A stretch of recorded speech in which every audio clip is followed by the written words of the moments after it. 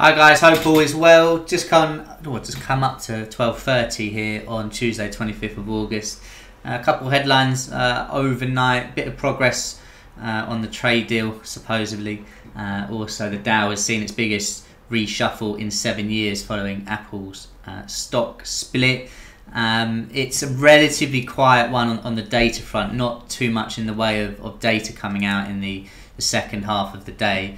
Worth noting that we're just getting a continuation this week so far of risk on for equities, and we're pushing higher in the Dow here following that stock split, along with other reasons as mentioned. But worth keeping an eye on that gap fill area, just where this X is now. That could well be the next point where the price looks to move to.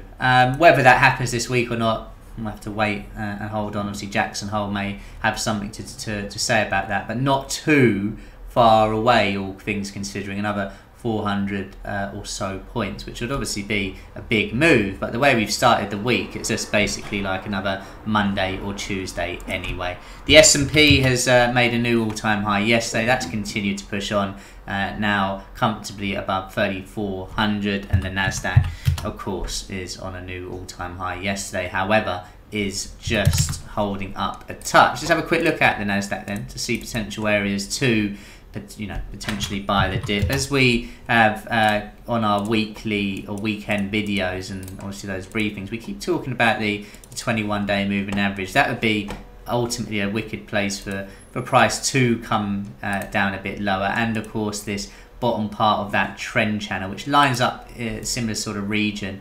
And also by the time it gets there, it could be, of course, one of these sort of lows that we had from, say, Friday, for example. That's a long way away, and looking on a shorter time frame, the area I quite like the look of is around 11,500. Reason being, just a decent, and it's more of a zone, of course, but more of a sort of previous all-time high that we had turned into support. I quite like the look of that, should we get a retracement there today. Also is around obviously yesterday's low and the S1 area, so if we can get to that point, for me, I quite like the look of it. The S&P, the pivot, or sorry, just above the pivot, yesterday's high, and also 34.29 look like pretty good levels should we get maybe a bearish cash open. At the moment, it's still, for me, looking for longs. Moving over to currencies, on some risk on, we did push higher in early trade, and it's just struggling a touch to get above those recent highs. You can see a couple of goes trying to get above the R1 as well. That's not quite happened. The line in the sand for the remainder of the week, I'm pretty bullish if we get above Monday's high. Was also a bit of support on Thursday before that breakdown on Friday. But yeah, above there, and I'd be pretty comfortable in saying we push on. To the upside, to the downside, sorry, I'd be keeping a watch on 118.20 below there on a sort of hour close. If you look for price to drift back down towards the double, triple bottom that we had from yesterday and overnight this morning, for that to come into play, and that's where it gets ugly, I think, below there.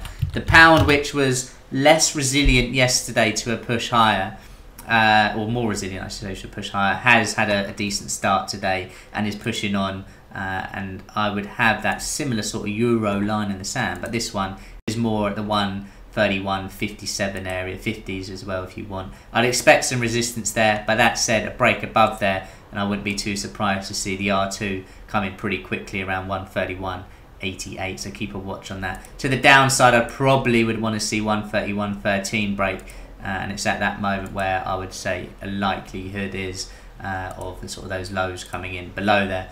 So you've got a bit of a line in the sand for the day, but of course keeping a watch on that 131.50 area to the upside. Quickly looking at gold, for me, pivot remains the key point. Yesterday we had some support in the morning, resistance in the morning, support in the afternoon. That broke through almost the high of the day there as well, so keep a watch on that as a bit of a guide. But yeah, it feels like there's better markets out there than gold to trade for now.